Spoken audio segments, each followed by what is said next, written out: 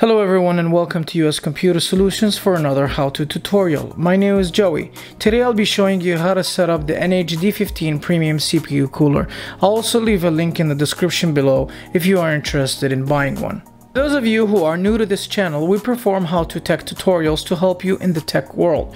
So if you haven't already subscribed to our channel, please consider subscribing. Now, if you are thinking of saving some money, this is a good cooler for high-end performance CPUs. Also, it is a cheaper option than liquid and radiator coolers. It also performs as well. Now, there are cheaper coolers than this one, but the computer that we are going to build soon is going to run some basic rendering and gaming.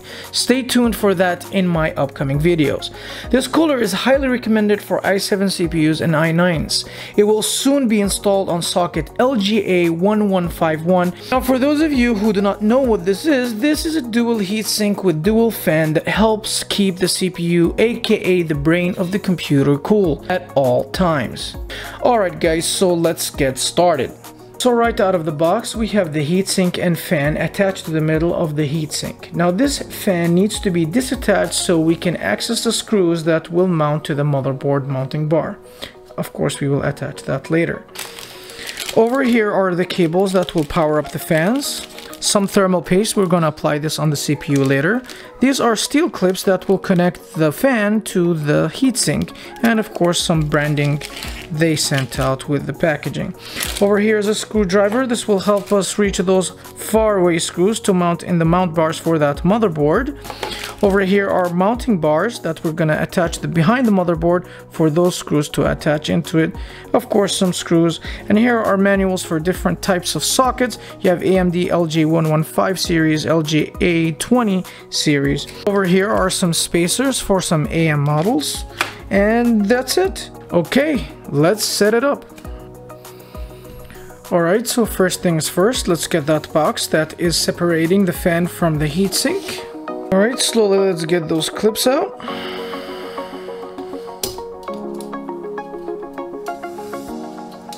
Do not hold and pressure on this, it will snap.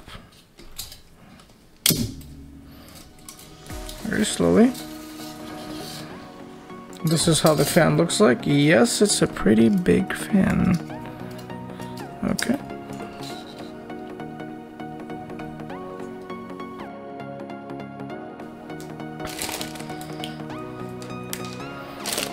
Alright, so let's attach those steel clips to the second fan.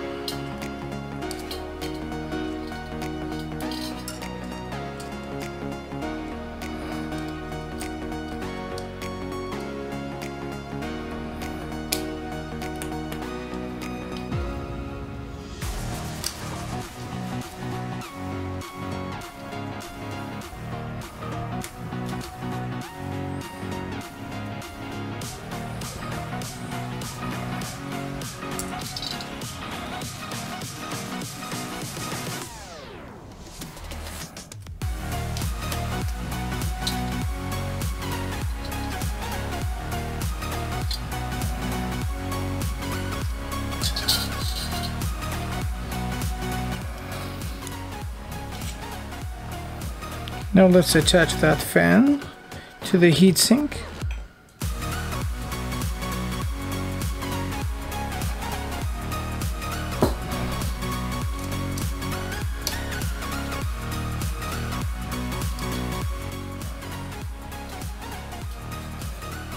Alright, so now it's attached.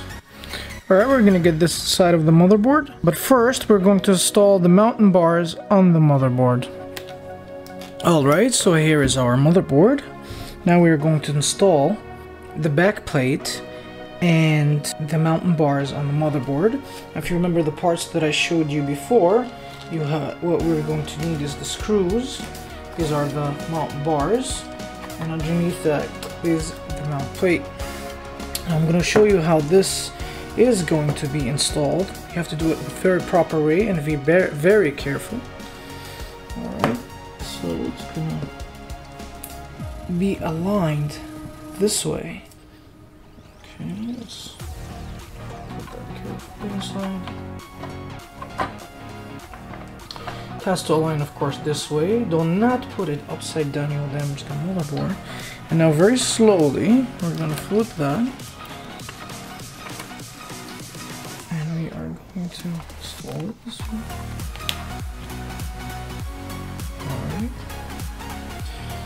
Alright, so these are the mountain bars. You can either install them this way or the other way around. But in our case, I want to install for the fans to be not this side. I don't want them to interfere with the rams. I'm going to install them this way. So let's put that in.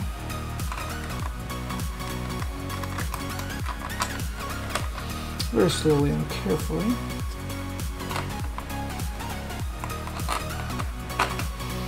Alright, now we are going to screw them inside.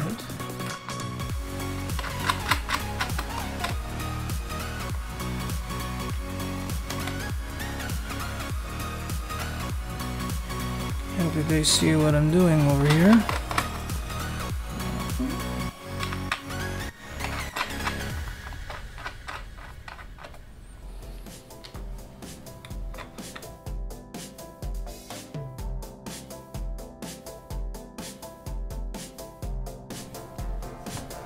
You have to really firmly have these screws tightened in. Alright, so now let's get that heatsink. Alright, so first of all, we're going to remove this plastic cover from over here. And let's install it. Just make sure the line, we're not going to install it, we'll still have to put thermal paste on. And it looks like it is going to fit. There's a big fan. Alright, I'm going to try to spin it the other way because we're going to put the fan in the middle. And I think this way would be the best. Alright, let me show you how to insert thermal paste. Thermal paste doesn't need to be put in a big amount, just a little bit like this. Yeah. This much is enough.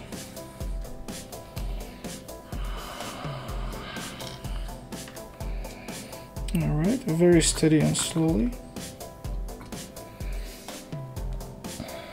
We're gonna use that long screwdriver to get those screws in. Try to screw it in evenly a few times from each side. They will give you a hard time before they latch on, so you have to be very patient and gentle with it. One has to be inserted in before the second one, and then you have to push on the spring in order for them to latch on, and then you firmly tighten them on very slowly. In this manner, as you see.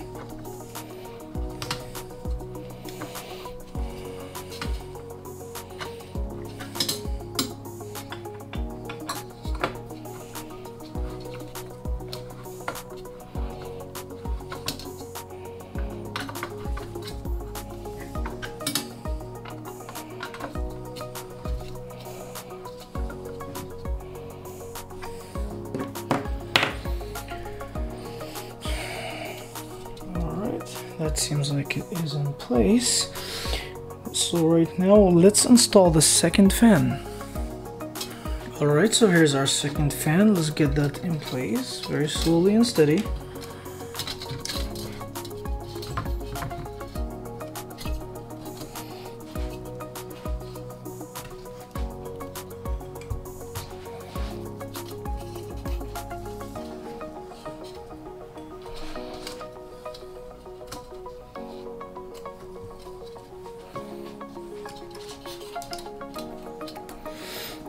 Let me show you.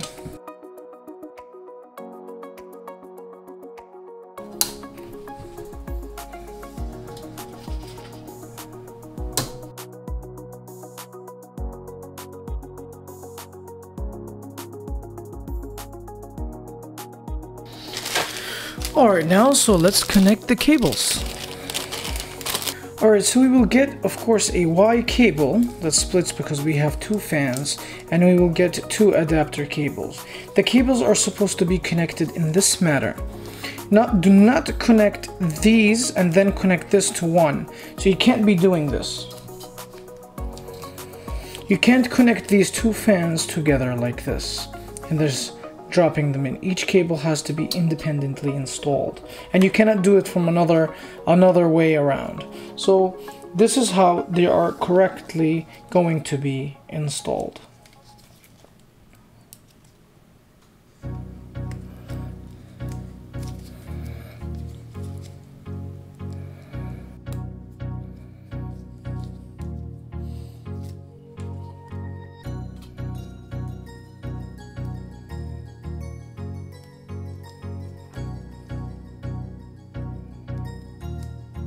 Also, I must mention, do not connect one cable to the Y and then give these two directly to them, because you will ruin your motherboard electricity flow this way.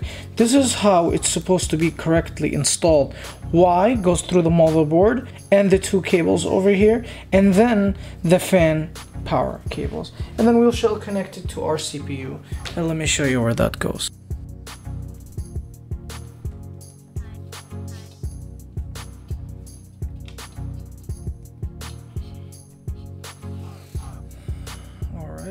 So now they are installed, and of course I have the wiring this way. That's because it is for demonstration purpose. Alright, so now I'm going to just tidy these up, and I'm going to insert it inside of the case with everything plugged in, and we'll see how it goes. Oh, there we go. The motherboard looks functioning, everything looks function correctly. The fans are spinning.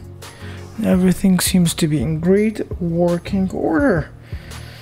Here you are, we just installed this beautiful fan and heatsink, and I hope you enjoyed this video. Please comment, subscribe, and see you again next time.